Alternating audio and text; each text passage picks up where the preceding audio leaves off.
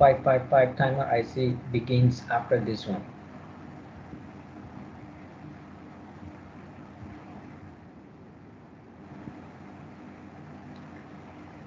Let me increase the size, the screen. It's a very common and useful timer integrated circuit, the IC555. This is the model. It is used in a variety of applications for timer, pulse generation, as well as an oscillator, because it outputs an oscillating wave depending on what type of mode you use. It is used to provide time delays. If you want to set up time delay for an on or off function, you can do that using IC555. As an oscillator, I said, and also as a flip-flop element, which is a digital circuit. It is very popular due to its low price, ease of use, and availability. Even if we go back about 20 years ago, like around 2000, 2002, at that point, more than 1 billion was manufactured per year. Maybe nowadays they manufacture even more, but this is the yearly production. The 555 is a combination of comparators. There are two comparators inside, which is a linear circuit. And then you have something called a flip-flop. It is a digital element. So this is a linear digital IC. The 555 IC timer comes as a package which has 8 pins. So you have a rectangular or sometimes a square one. There are 8 pins coming out of the package. The numbers which are shown around the body of this, for example here, number 4, this is the pin number. Number 1 is a pin number, and then you have output at pin number 3. There are two operations of the 555 timer circuit or timer IC. The first one is called the astable operation. The output coming out of this 555 in astable operation will be a repeating square wave like the one I'm drawing now. For some time it will stay at high, for some time it will stay at low level. The output frequency has a formula which is given by this equation. 1.44 divided by RA plus 2 times RB, this combination of resistors multiplied by C.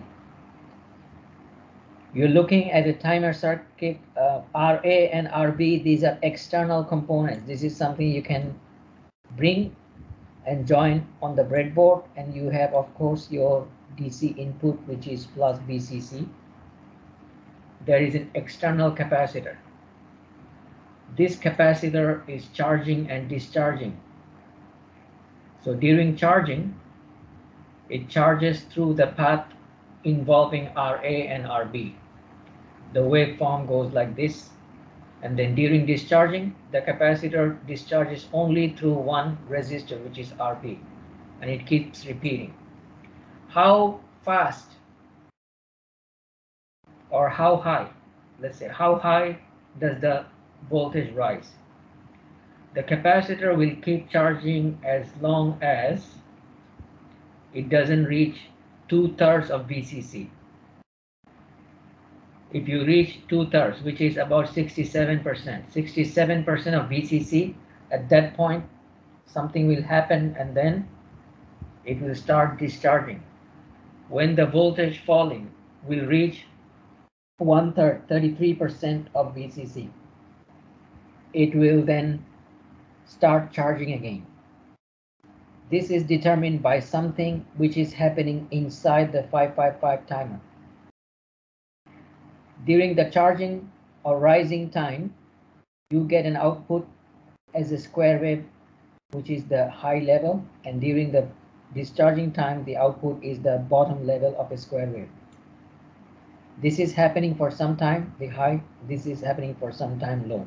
You can find the time for high and low.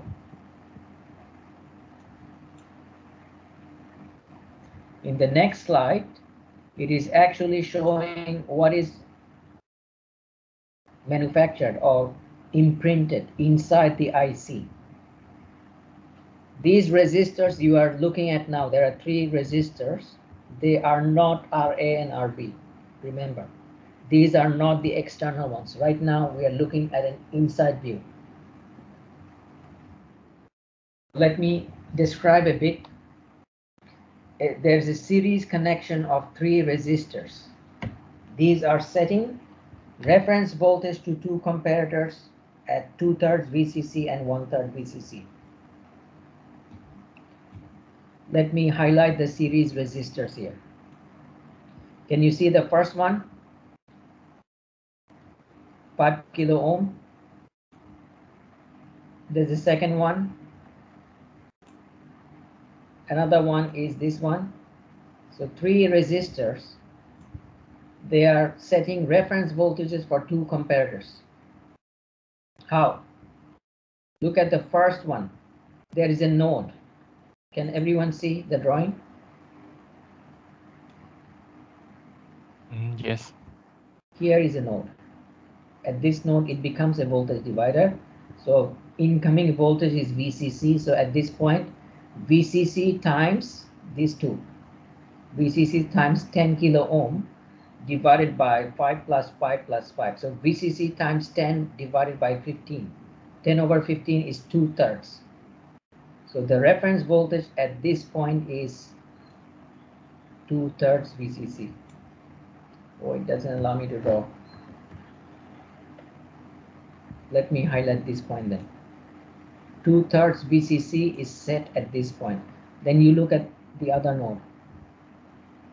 Here is the other node. These 2 black dots. At this point, what is the equation? VCC times 5 divided by 15. So 5 over 15 is 1/3. This is 1/3 VCC. Output of the comparators will set or reset this thing. In the middle, it is called a flip-flop, FF.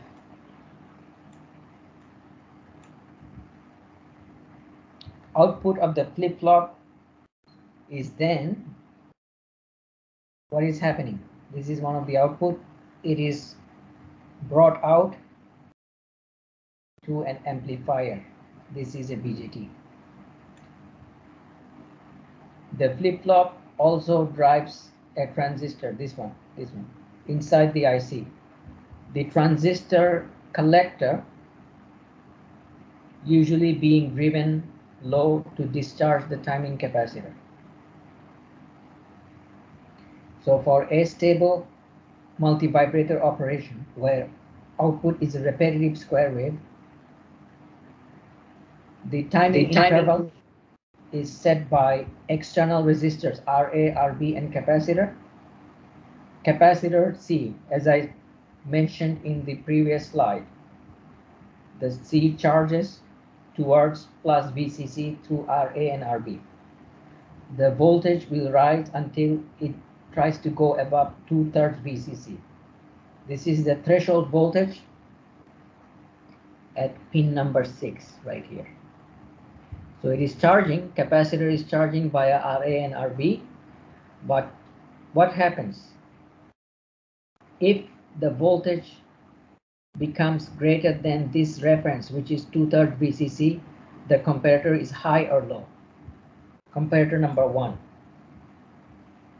When it is larger than 2/3 VCC, this is a positive comparator, it will be high output. When it is high output, what happens?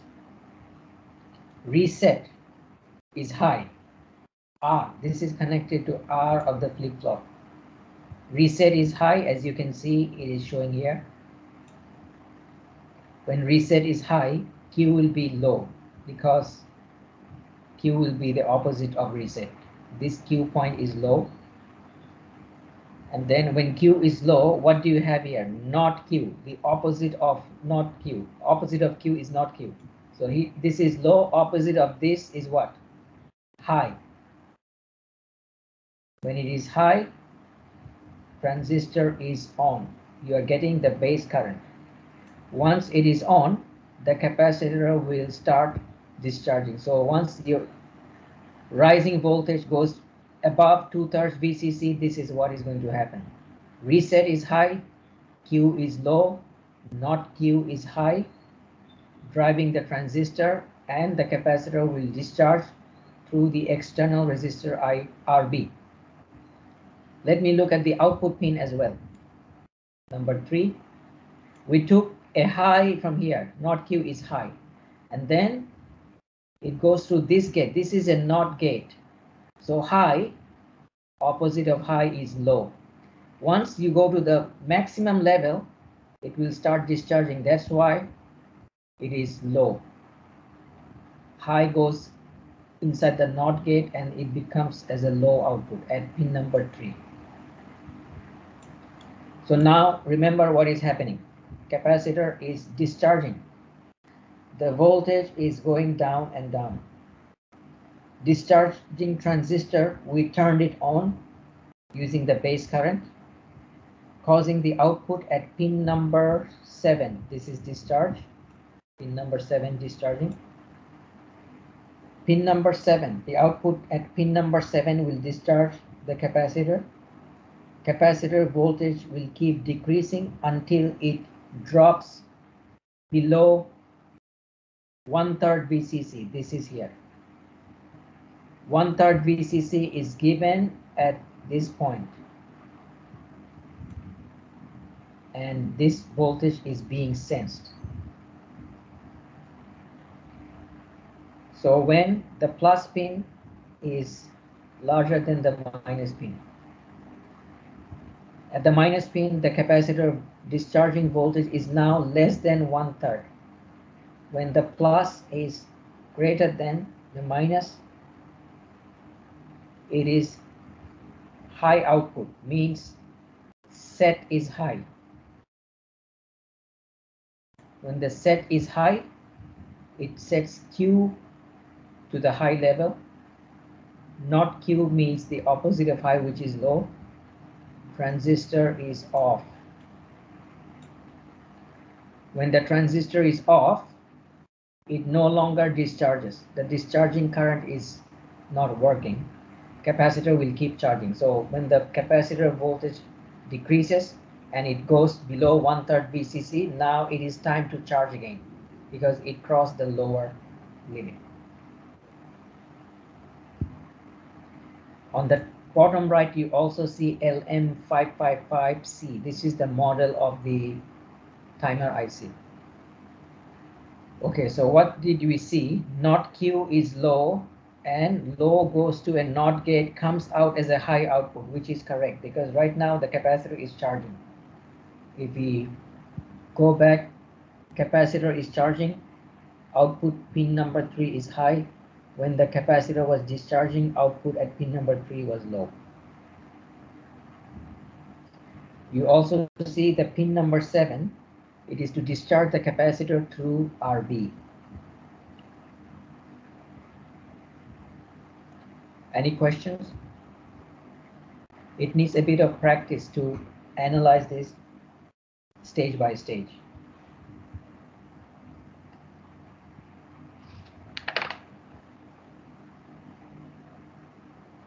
Are there any questions?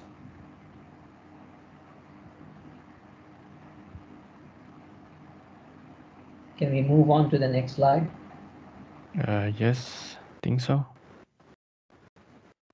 So all this equation, I think we should actually do this.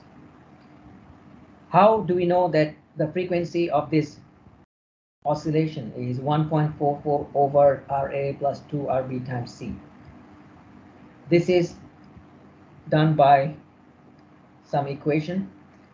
If you know how to find the capacitor voltage, the charging equation for a capacitor is this: VCT equals, this is a time function, so the voltage at any given time equals the maximum voltage Vmax, 1 minus E powers negative T over tau. Tau is the charging time constant. During charging, what is the time constant? You know the value of time constant is R times C.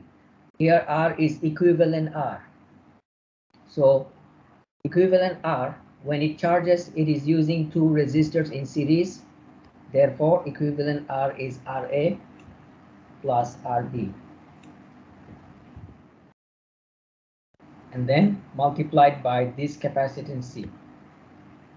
This is the regular charging equation, but we have to add this thing, V initial. If you start from 0, then this term is 0, but we set the bottom limit to 1/3 of VCC. So the equation is like this. Vmax is 2/3 VCC. That is our maximum limit that we can tolerate for the upper one.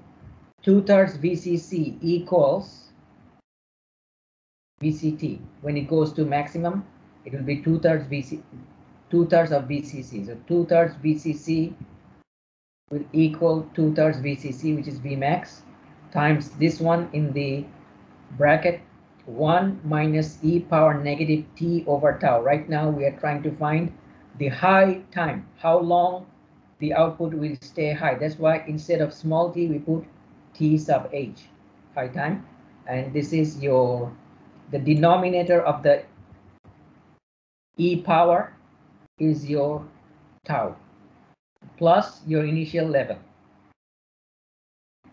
You can actually simplify the equation a bit. If I look at it quickly mentally, 1/3, 1/3, 1/3.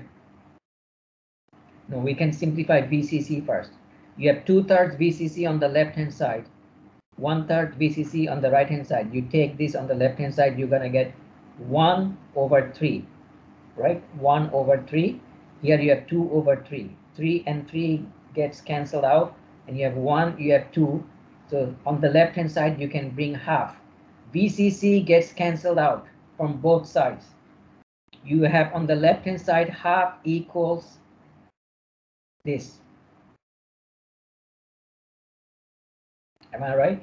Half equals 1 minus e power negative th over this thing tau. If you want to get rid of the exponential e, you have to take a natural logarithm of e. If you take a natural logarithm of the right hand side, in order to balance the equation, you also need to take the natural logarithm on the left hand side. On the left hand side we had half, so natural logarithm of half equals ln of 1 minus e power this. What is natural logarithm of 1? You can find in your calculator, it should be 0. Is it 0?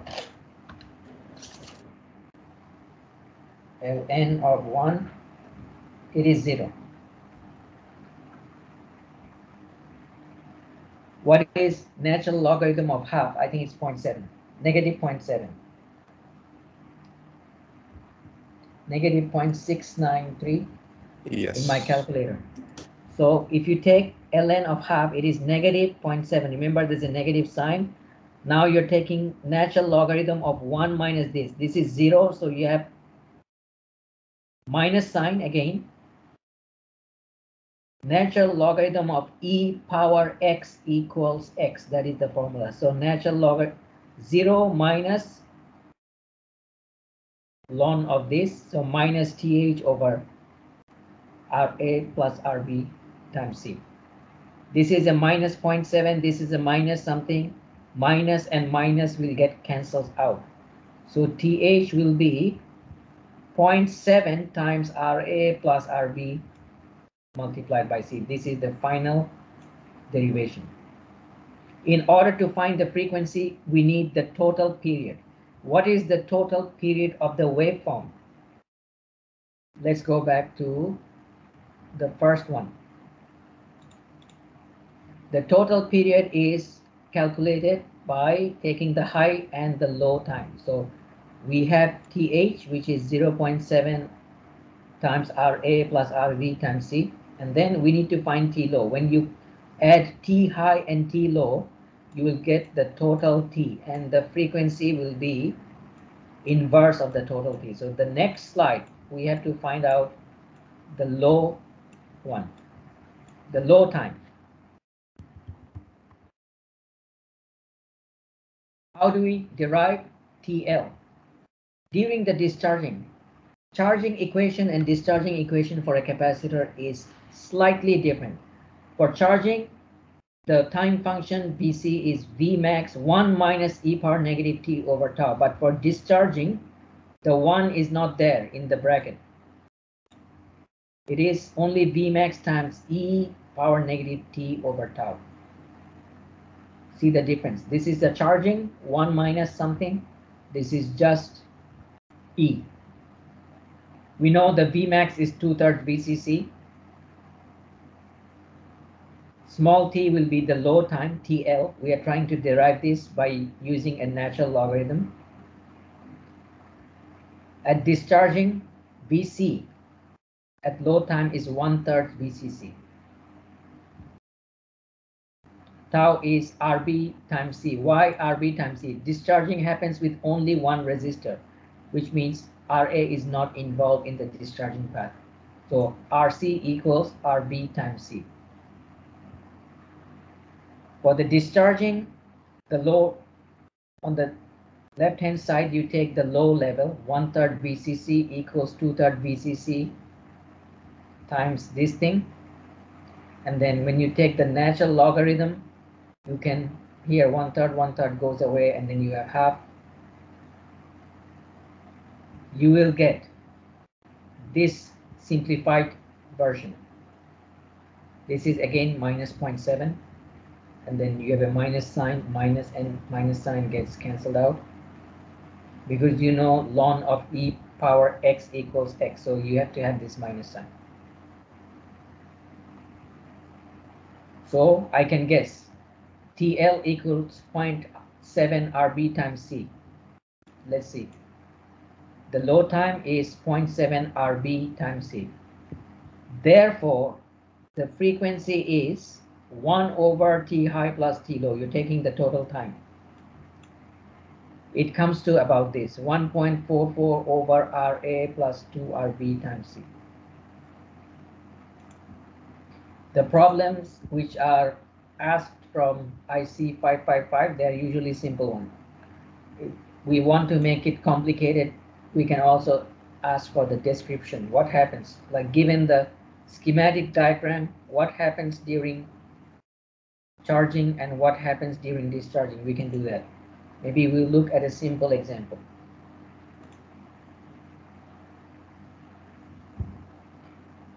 I'll show you an example of an astable multivibrator.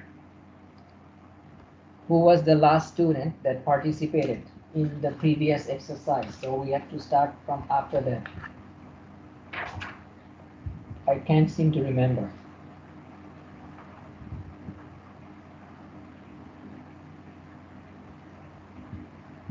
Today I'll start with Mr. Kongsu. Kongsu, are you present?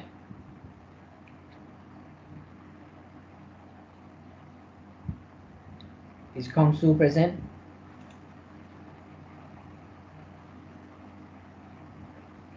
Seems not. Okay. Martin? Yes, Ajahn. Okay. Martin will solve something. Let me actually switch the screen. No, not this one. Okay, let's do this one.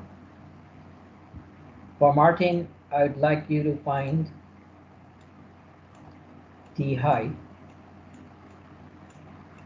The next person after Martin is Kolawit. Is Kolawit here? Yes. Finding T low. Mr. Pichayut.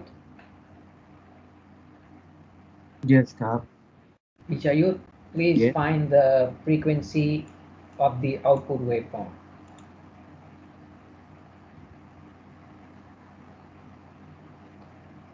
This is a 555 timer with 2 external resistors and 1 capacitor. Each of the resistor is 7.5 kilo ohm and capacitor is 0.1 microfarad.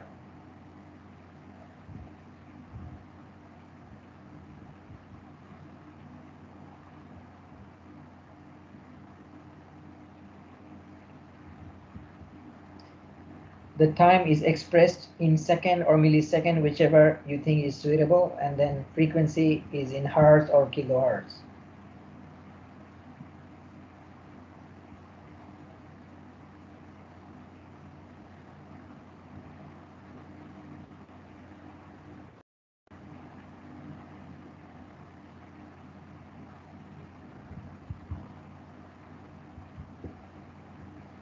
What's the high T equation? 0.7 times RA plus RB and multiplied by C.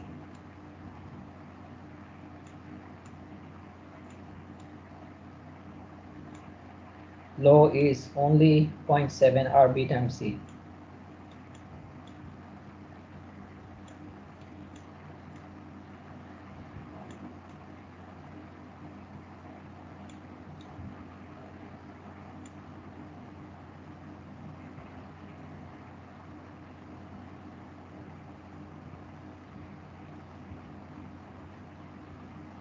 You have to do this because it is asked individually what is the high time and low time.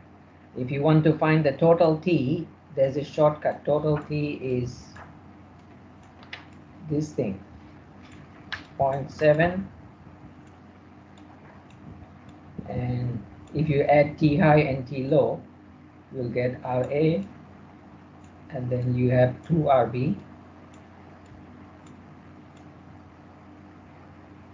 This whole thing multiplied by C. Martin, have you found out the high time? 1.05 milliseconds. 1.05 milliseconds for T high. I think that's the correct answer. So the high wave, square wave, the high period will be for 1.05 milliseconds. What about the low time? Kulawit is doing the low time? 525 microsecond. 525 micro. If you Yes. try to express in milli, what will that be? Is it 1,000 times smaller? So 0.525 millisecond. Yes. If you wrote 525 microsecond, that is also correct answer. That is okay. I just expressed in millisecond for both. And picture you can find the frequency like this, 1 over T high plus 1 over T low.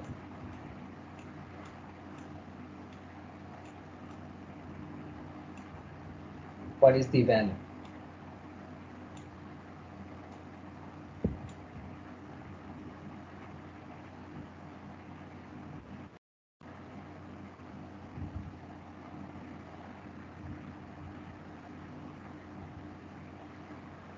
What's the value of frequency? 0.63 kilohertz. 0.63 kilohertz, meaning that is it 630 hertz Yes. or something different? 0.6349 if you want 4 digits. Okay, 635 then, 0.635 kilohertz. Or you can say 635 hertz.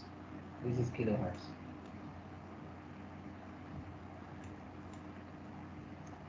If you are asked to draw the waveform for the capacitor voltage and the output voltage, output is coming at this point. let me try to just illustrate. For the output voltage, what is VCC? 1/3 of VCC. Okay, 1/3 of 5 volts.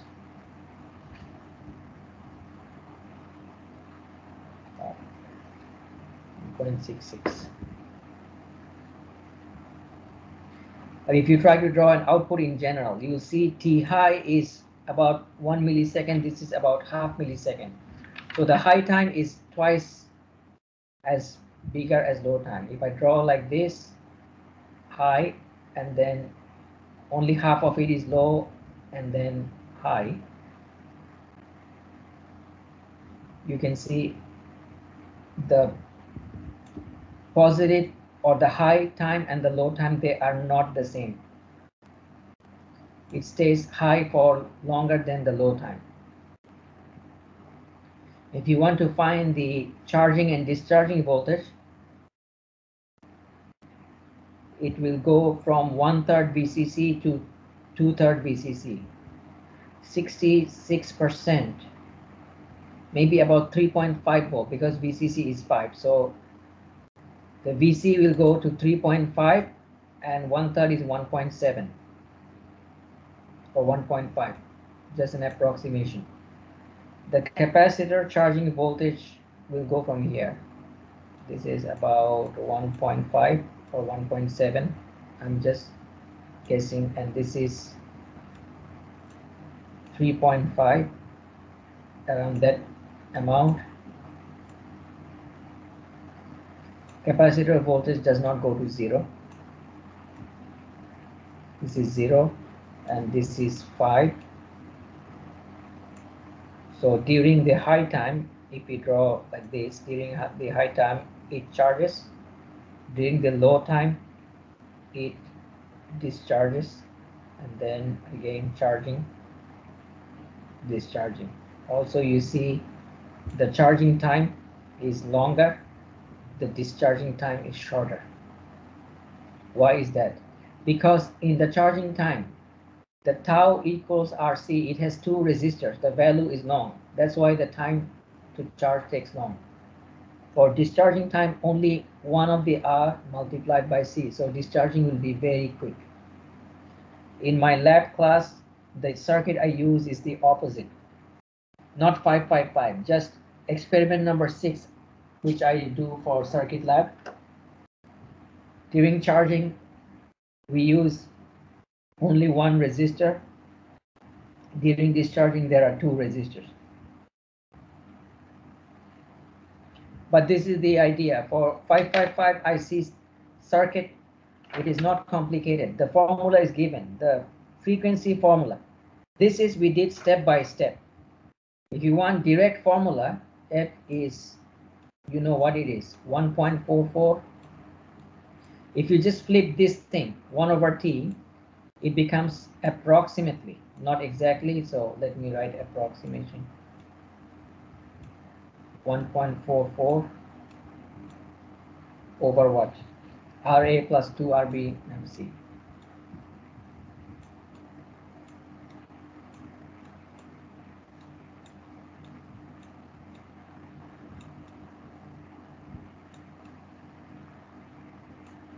And then C.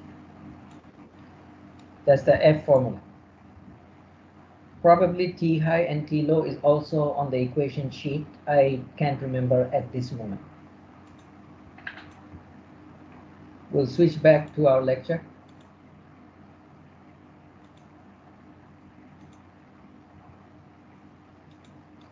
So how many operations did I say the IC circuit, 555 timer circuit has? 2 operations. The first one, you saw a stable multi-vibrator, a repeating square wave which goes just like this. It keeps repeating according to the frequency set by the external resistor and capacitor. In the next slide, we will see another operation of a 555 IC, which is called a monostable operation. In a monostable operation, the output is just one shot. This is the output. The pulse, high pulse, will be just only for one time. How long does it stay on also is set by the external elements. You have now RA. Where is RB? There is no RB. You have only one resistor externally, and then you have your one capacitor. Together, the high time is set according to the formula 1.1 RA times C.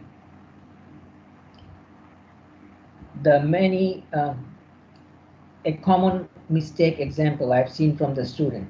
I gave them a 1 pulse monostable operation and asked them to find the high time. They put 1.1 or 0.7 RA plus RBC, even though there was no RB in the circuit. So that is totally wrong. You should see, if you see two external resistors, that is a stable multivibrator. If you have only one external resistor, that is monostable operation. How does the timer know when to start the high output? It is triggered by something. It needs an input trigger. The input trigger, where does it come from? And the input trigger also has a high level and low level. It is triggered when the input trigger is on the negative side or the high side, low side. When the input trigger is low, the negative edge, the output goes high.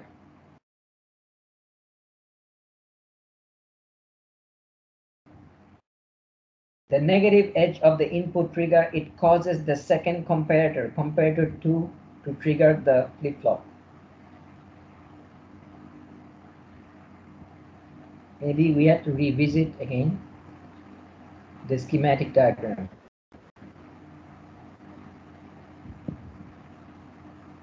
This is the trigger. So when you have the negative edge of the input trigger, the comparator 2 will trigger the flip-flop. Comparator is, this is number 2. When the flip-flop is triggered, set is high, Q is high, not Q is low. Again, it goes to the output as high. Capacitor C at this moment will keep charging, because when Q is high, not Q is low, it is not discharging. Capacitor will keep charging via external resistor RA. It will be trying to approach VCC value. During this time, the output from pin number 3 will remain high. When will it go low? When the output, when VC, the capacitor voltage, tries to go above 2/3 of VCC, what will happen? Comparator 1 will trigger the flip-flop to reset, and then the output at pin number 3 will be low.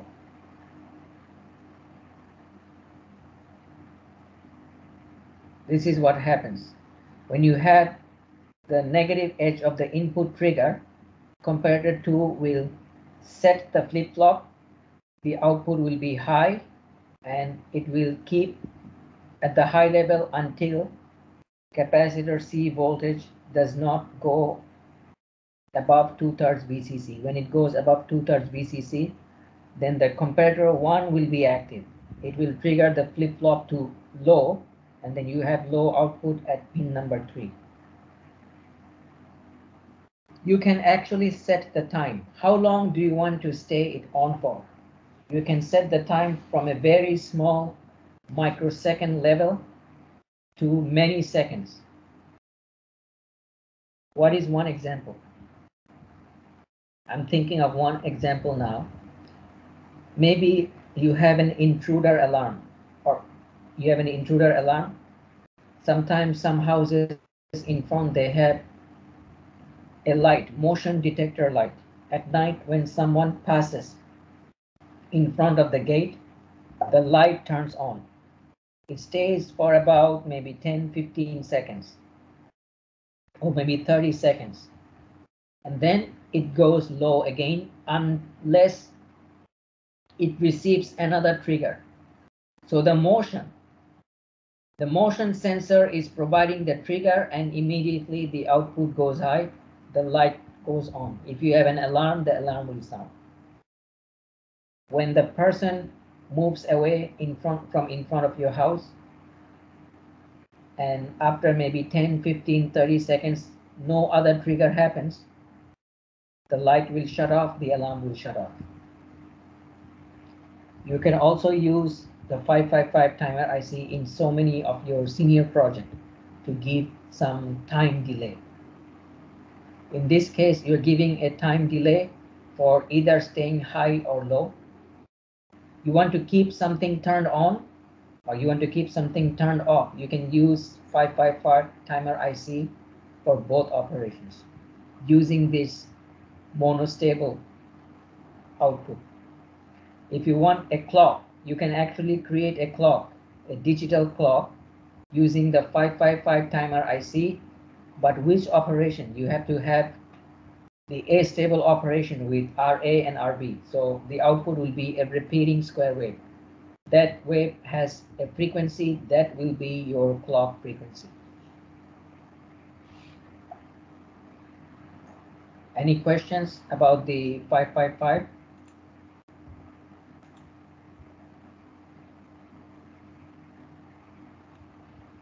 The examples are very close to each other and usually from the book. Maybe I have one for your homework. When this chapter is end, I'll give you homework number 4.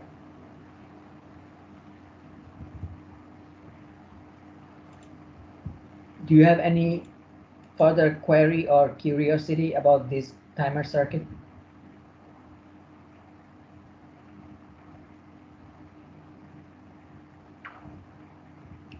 So if not, can we move on to the next slide then? Yes. Okay. I must tell you that the content after the midterm, maybe it's short in duration, but it's quite boring. You have a lot of things to remember comparing to problem solving. The problem solving for after the midterm is simpler because many of them straight using the value in a formula, which you have seen in this chapter. There's a formula for 555 monostable and astable operation. Comparator is a bit different. DAC, it has a formula for output as well as resolution, same for the ADC. There is not much circuit analysis in this chapter where you have to find KVL, KCL, not like that. Now we are on to a new subtopic called the voltage controlled oscillator. What is a VCO? In short, I call it VCO. The voltage control oscillator, it's a circuit which provides a varying output signal. You can have a square signal or a triangular wave, and the frequency of this signal is controlled by an input DC voltage. When you see the term oscillator, you have to think about oscillation. An oscillation is a repeating periodic wave. It's a regular repeating wave, and it is controlled by a voltage. As such, it receives a voltage and it gives you a frequency, an oscillation with a certain frequency. You want to change the frequency, you have to change the voltage. What are the common applications of VCO? You can use this for electronic jamming. So if you want to jam signal, this is usually digital warfare.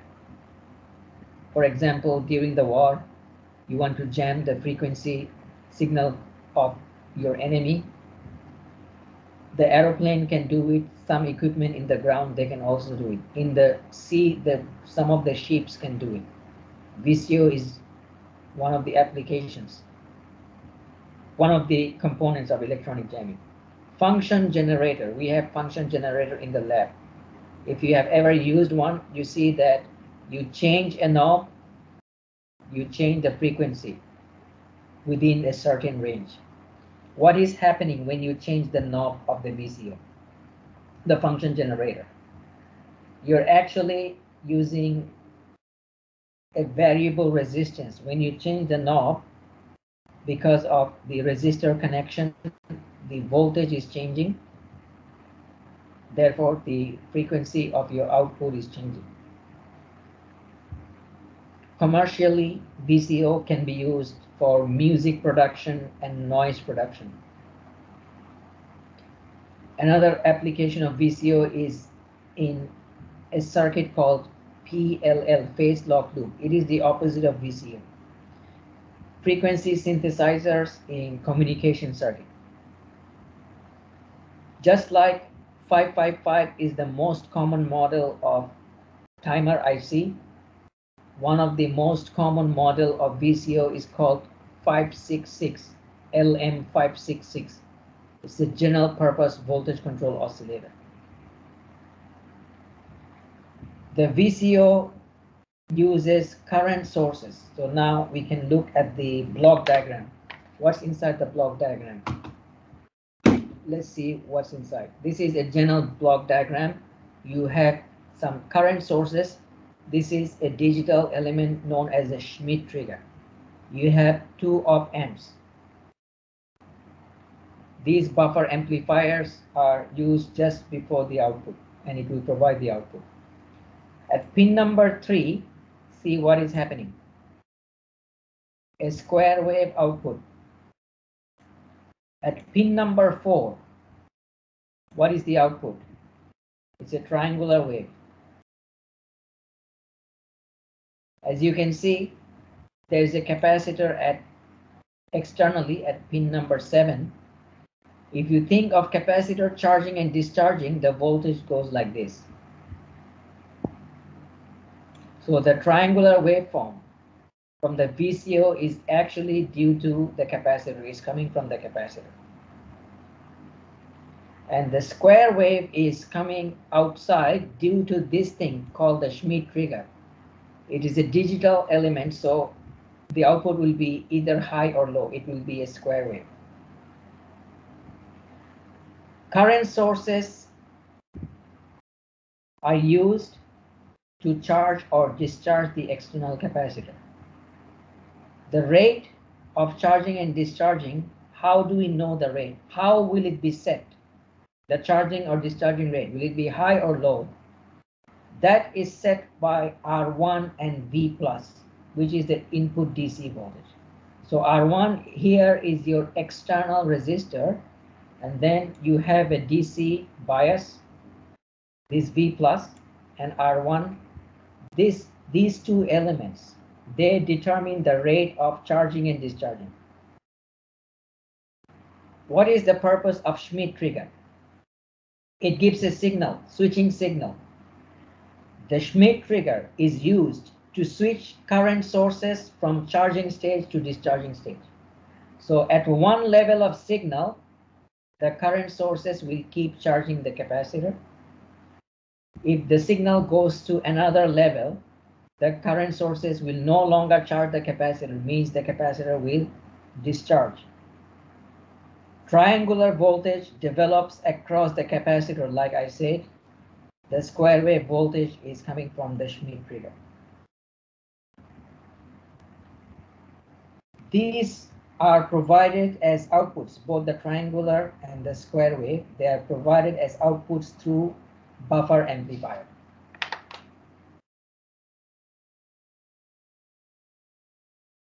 What is the purpose of buffer amplifier? What can be one of the usefulness?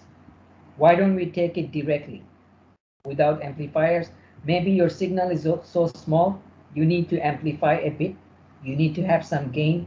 That is one reason. Another reason is, I would say, noise suppression, because op amp, they have a very high input impedance, which means noisy signal, if it's generated inside, the noisy signal cannot pass through easily. We have an equation for this. Let me zoom on the equation first. It is a fixed equation. It is given on the formula sheet in the exam. Where is it? Here, right here.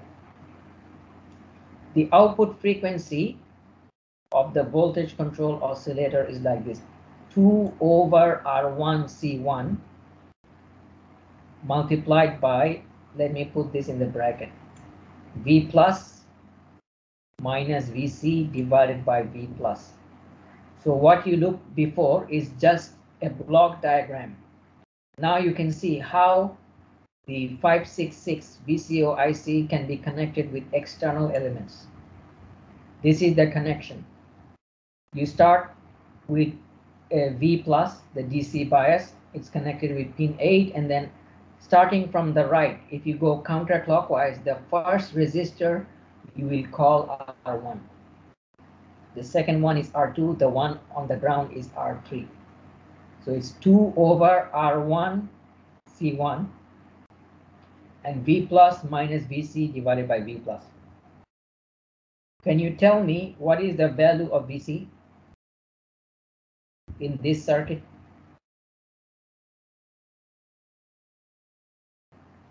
How is the value of Vc determined?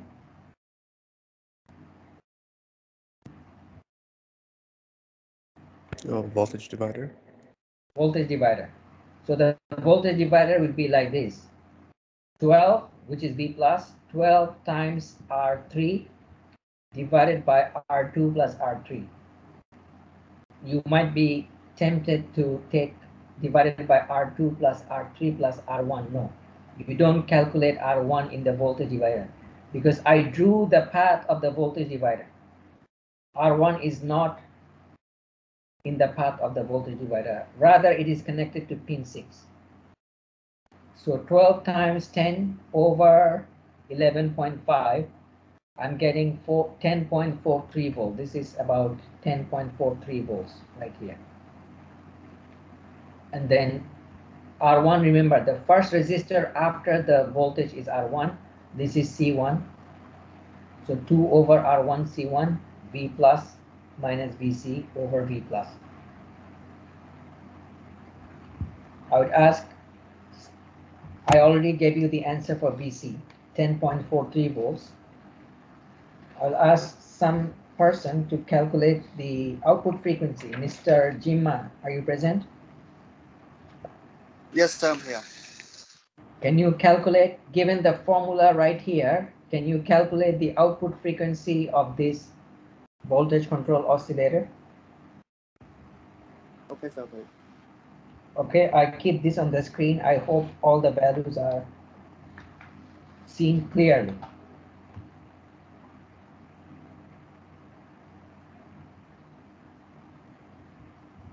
Teacher, what is the value for VC again?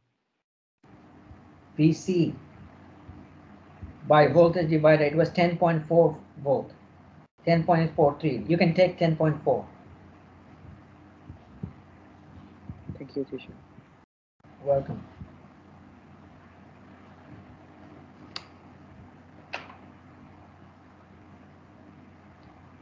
Uh, 3.25. What's the unit?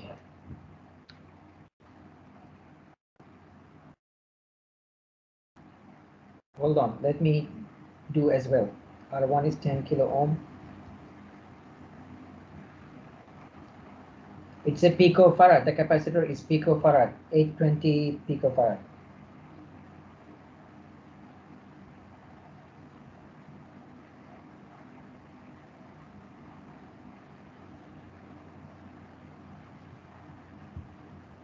If you express in kilohertz, how many kilohertz? Yeah.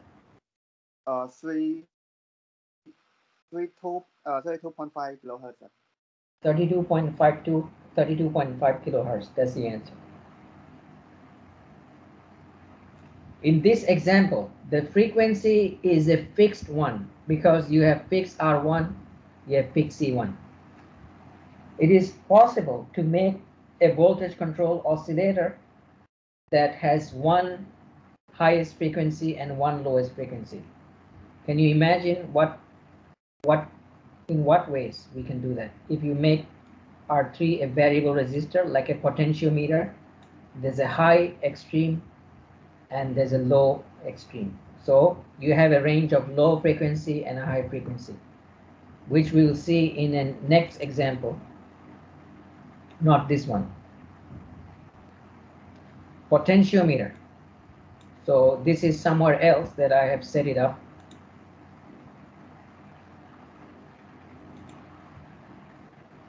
In the class notebook, we'll switch the screen shortly.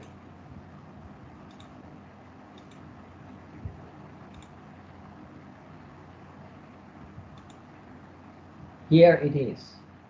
Should be on your screen now. It's a linear digital IC, chapter VCO with a potentiometer. Now see what happens. This is the arm or the wiper. Some people call it wiper, some people call it slider, needle. Maybe I should call wiper. The arm goes sometime to the top of R3, right here. Sometime the arm can go to the bottom of R3. So you see, when you have the arm set to the top, the wiper arm set to the top, what will happen to the voltage divider equation?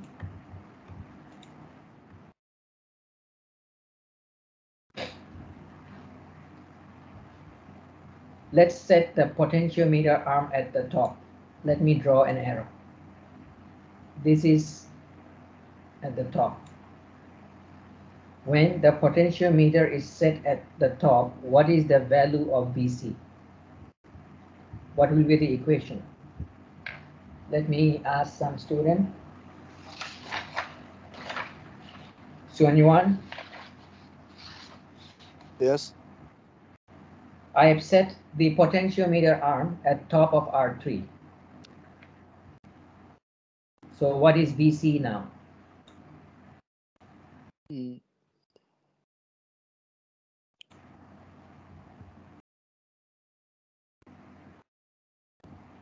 This is VC.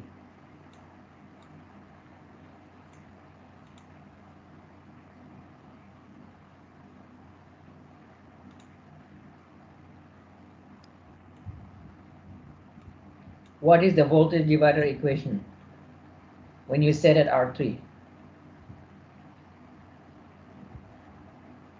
V plus, which is 12 times how many kilo ohm we will set? The node is right here. 12 times how much?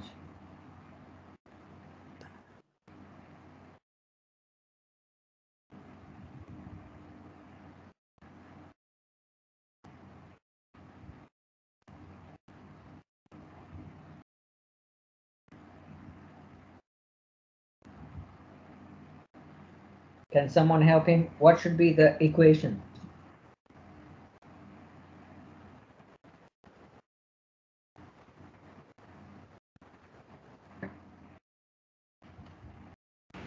Times 10.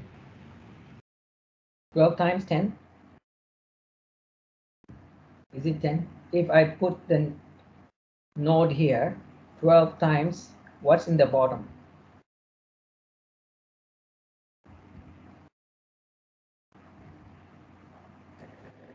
Is it 5K divided by 5K plus 510? No, when you set the node here, at this node is the VC. 12 times 5 plus 18, 23K. 23K. Because when you set the potentiometer at top, you are getting the full value of the resistance, 5K. So 12 times 5 plus 18, 23K. What else do you have in the path? R1 is not part of the voltage divider. This is the voltage divider. 18K plus 5K plus, this is ohm, 510 ohm. So you have 23.51K. Isn't it? The total of the R2, R3, and R4, 23.51K. What is the value of VC now then?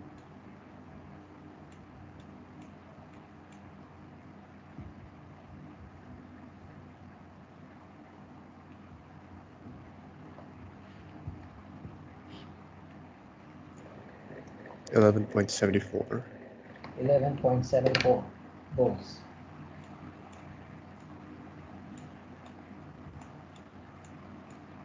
Eleven.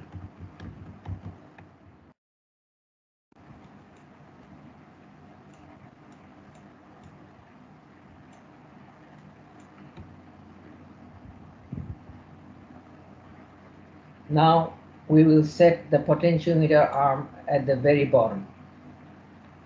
No, we should find something, right? We should find the frequency. Let's find the frequency first. What is the output frequency equation? At this point, 2 over, is Yapeng here? Are you back from your Yes, office I'm here. trip? Yes, I'm back. Okay, I'm giving you the equation right away. Can you calculate the output frequency, please?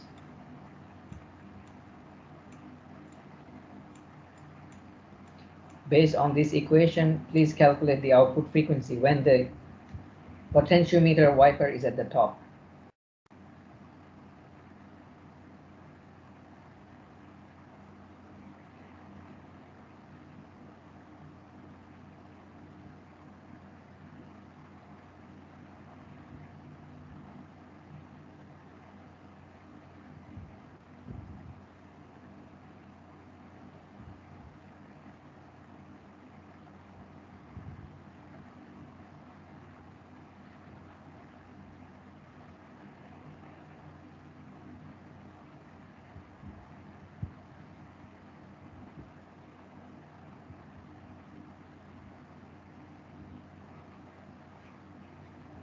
As you can see, VC is 11.74 volt, which is pretty close to your supply 12 volts. So you can have, on one hand, you can have a voltage which is close to your maximum supply.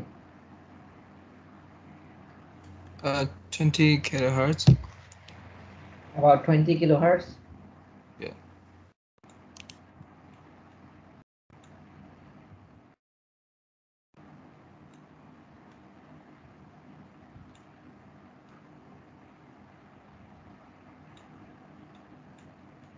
Now we will slide the wiper arm of the potentiometer in the other direction.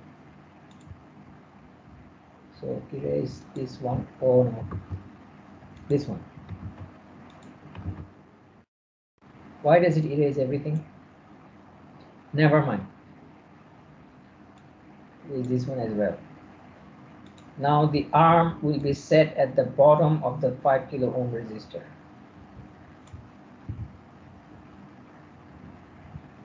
Is Seni here? Yes. Now let's find the second VC.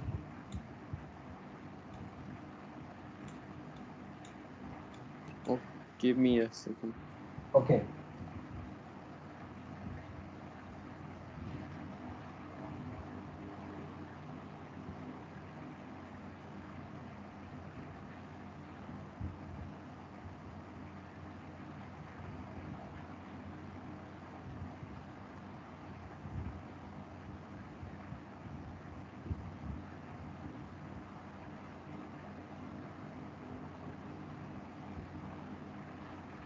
Uh, 9.18. 9.18. So it's 12 times 18K divided by 23.5K, 9.18.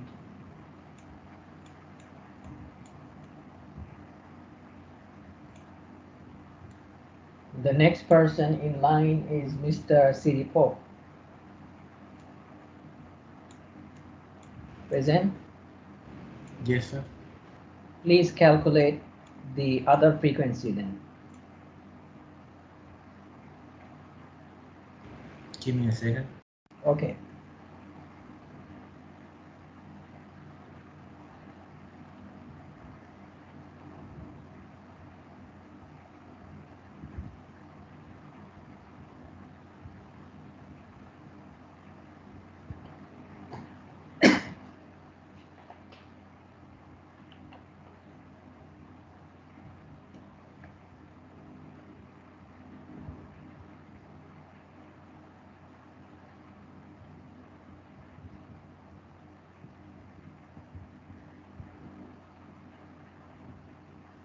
Um, 200, 12.9. 212.9, maybe we call it 213. Is it hertz or kilohertz? Kilohertz, sir. Kilohertz. In the previous example from the slide, you saw that the output is at a fixed about 32.5 kilohertz. Now, if you use a variable resistor like this, you can get a frequency starting at 20 kilohertz, and the maximum frequency is 213 kilohertz. For low frequency, it is like this. The spacing is more apart. A high frequency signal, they are closely spaced together. My hand is sleeping, but this is a high frequency signal. You can achieve this by varying the resistor. If you put at the midpoint, I think you're gonna get here is 2.5 kilo ohm. So you can also set at the midpoint, but the frequency will vary between 20 kilohertz and 213 kilohertz. There's a good design criteria for VCO. For that, I'll bring you back to the slide. It is not written on the slide, but we should know about it.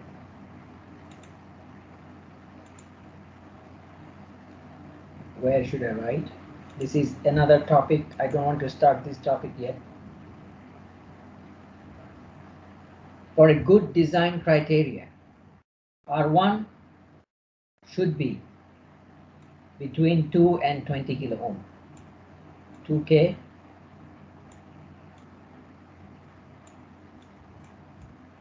R1. So as long as your value is in between this, you have a good design. 20. What a pain. 20K ohm. The VC, the voltage that is set by pin number 5, it should be between 3/4 of V plus, means 75% of V plus to 2V plus.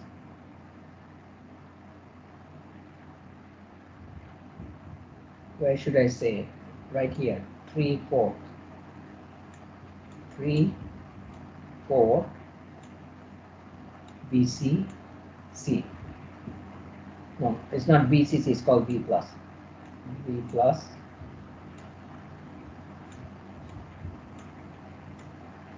VC. So as long as it between 75% to 100% of your V plus for your VC value, that should be a good design. The output frequency should stay below 1 megahertz. FO. For all the examples we did, the 2 examples, it was well below 1 megahertz.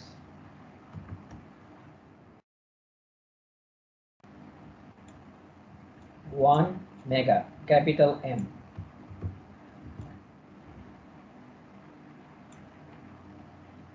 And your voltage itself, the supply voltage V plus, should be between 10 to 24.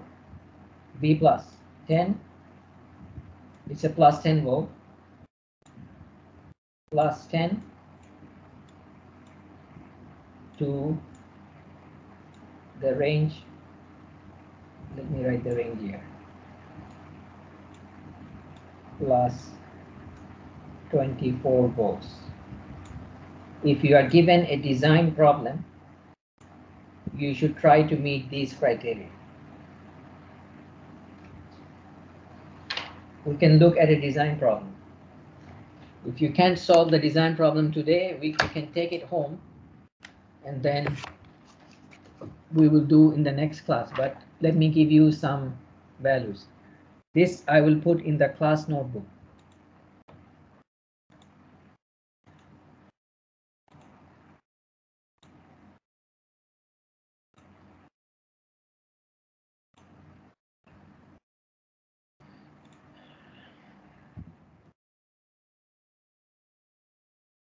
Let me call it the VCO design challenge.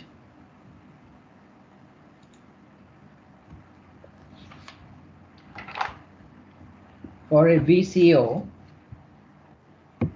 I'll have to type it as well.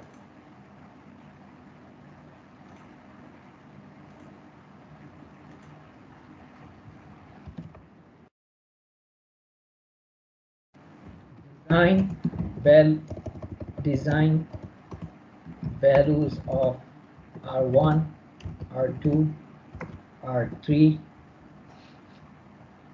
and C1 so that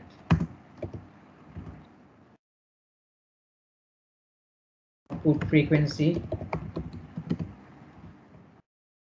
0. What should I say? 20, 50, 100. Let's say 31 kilohertz.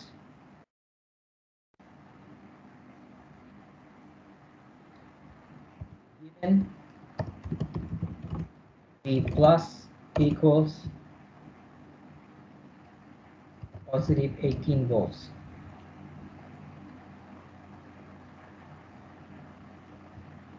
You have to arbitrarily set something. You know you have R1, R2, R3.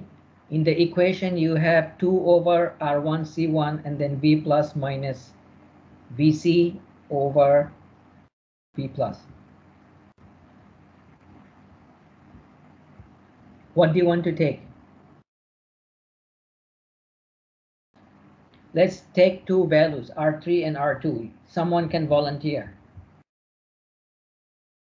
What value do you want for R2 resistor?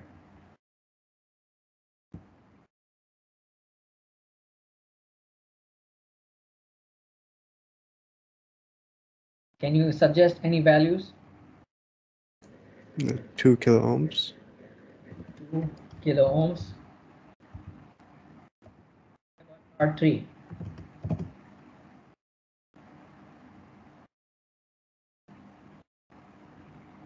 3 kilo ohms. You want same as R2? Okay. 2 kilo ohms. Try to remember the picture. So what is VC then? Then VC will be V plus times R3 in the bottom. R3 divided by R2 plus R3.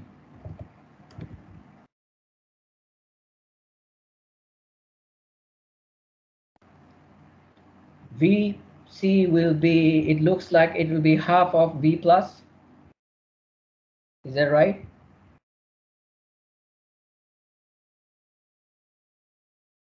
Because 2 divided by 4 is half.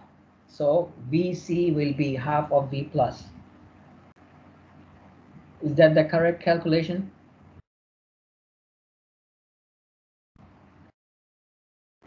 Should be. Okay. Remember the good design criteria now. What should be VC? It should be 3 over 4 V plus at least. Half V plus is 0.5 V plus. 3 over 4 is how much? 0.75 V plus. If you want to do that, how do we if you increase something in the denominator, it will be even less. But we can compensate by taking a higher value of R3. Try to change to a higher value of R3. What should we take? 12. You want 12 kilo ohms? Okay, if you take 12 kilo ohms, it will be what? 18 times 12 divided by 14. What's the answer?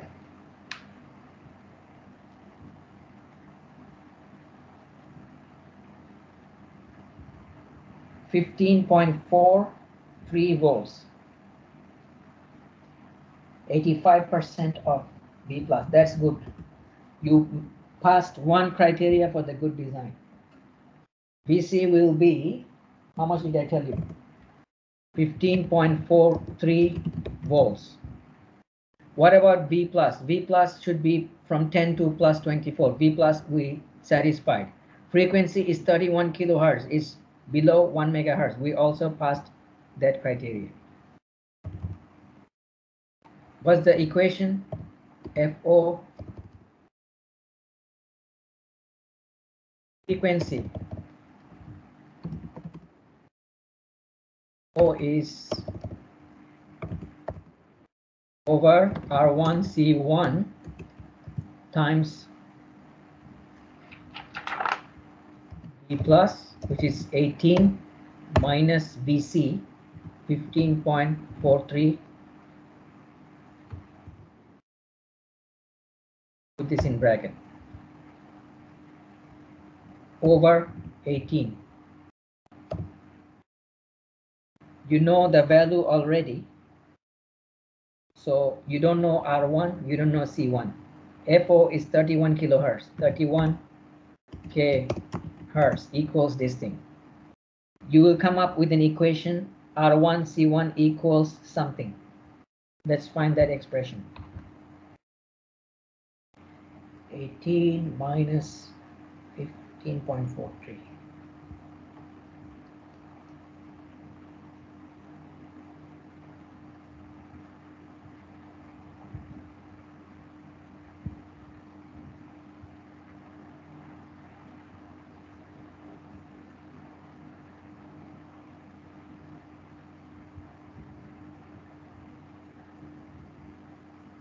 Divided by 31,000.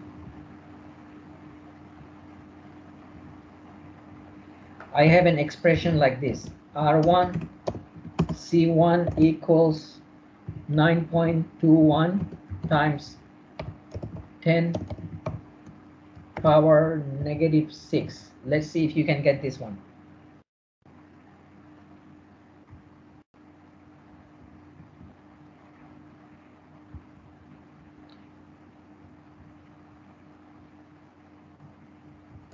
I got the same value.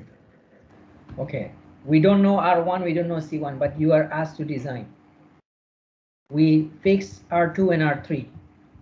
There was a little bit of trial and error involved because you needed to make R3 larger than R2. We met all other criteria. Right now R1 and C1. You can pick any values now of R1 or C1. You can find the R1.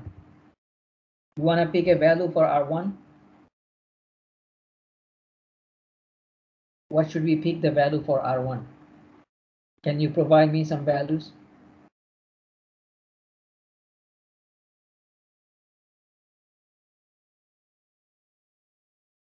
Who wants to give me a value? 3.7. You want me to use 3.7 R1? Yes. 3.7 kilo ohm. Okay. If R1 is 3.7 kilo ohm,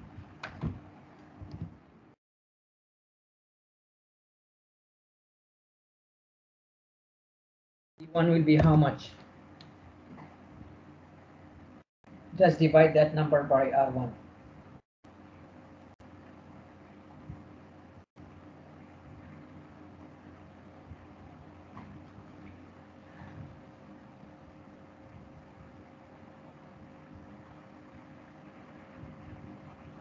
2.489 times 10 power minus 6. Was it Right. 2.49 picofarad. Wait, no, nanofarad. nano? Nano.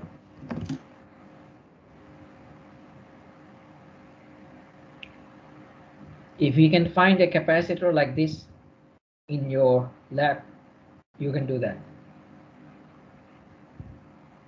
If I take R1, maybe let me take R1 say as 10 kilo ohm. Let's see what happens. Or 15 or 12 kilo ohm rather.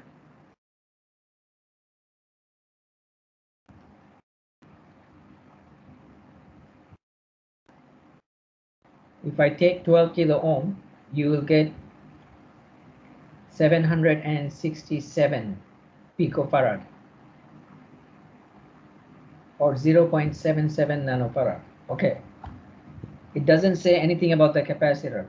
Good luck with finding this value. If there's this kind of value, 2.5 nanofarad in real life, maybe there is, then you are fine. So this is one of the design example where you have to think. This is the critical step, this one.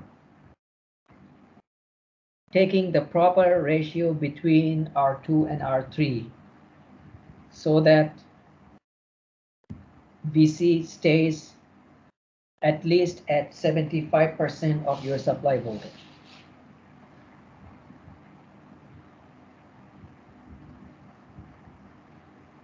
Any questions? We'll stop here today. We have one more subtopic left, the phase lock loop. Phase lock loop has quite a bit of analysis as well. Start taking attendance now. Balang, Yes, sir. Tirawut, Yes, sir. Napatra, Yes. Pakong, Yes. Rajay, Yes, Sajed. Tonikan, Yes,ค่ะ Michelle, Yes,ค่ะ Phil, Yes, sir. Sirikong, Yes,ค่ะ Wisadu, Yes, sir. Yu Cheng, Yes, teacher. Yes. Sisihang, Yes, Sajed. Patompong, Yeah,ครับ Kwang Su, not present today. Martin is here. Yes, Kolawit Sajed. is here. Pichayut also here. Jima is here. Swanwan, Satawat, Yapeng, they're all here. Seni, Siripop, Present. Vitu, Any present? yes. Vitu present. Sanan, Yes. Waramet, Mr. Waramet, Yes. Navawan, Yes, here Nathapop, Yes, I'm here. Warapat, Present. Nataya, Yes, teacher Pichayapong, Yes, sir, I'm here. Komchan, Komsan here, sir. Piradon, Yes, Sajed. Itsanapong, I'm here, teacher. Titya, Yes. Sin, Yes. okay, Sukaina, Yes, teacher Pirin, Yes, teacher. Minduin U. Next week we can finish this chapter and then you will have homework number 4. I haven't decided the date of quiz yet. Your final exam, I think, is on March 18th. Is it on March 18th? What is the last day of the class? The last day of the class is March 11th. Maybe, maybe within March 3 or February has only 28 days this time. Today is 3rd, 10, 17, 24, maybe March, 3rd of March should be a quiz. It is 15 days before the final exam. If I try to take on 24, we may not finish all the topics, but if I take on 24, the quiz will be only up to that part. Anyways, I'll let you know. See you again on next week. Thank you, sir. Welcome. The class is dismissed. Thank you. Acha. Thank you, teacher. Thank you, sir. You, teacher. I have a question. Yes, yes. So, about my midterm, like, what can I do? Like, can I check it back? Because regarding my marks. What is the meaning of taking it back?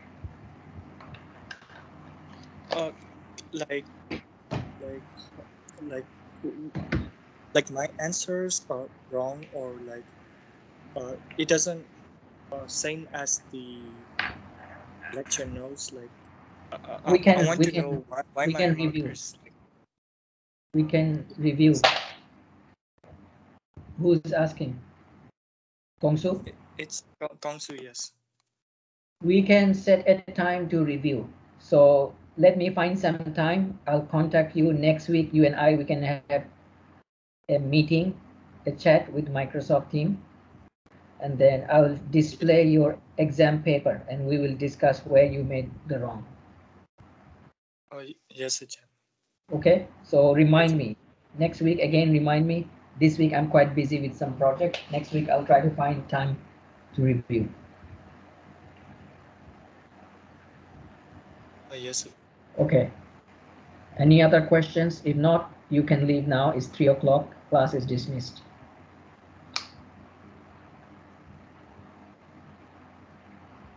Teacher, can I too? Celine. Yes, I want to know my mistake so I can fix it. Okay, Celine and Kongsu, I'll contact you next week. Thank you so much, teacher. See Okay. you. See you.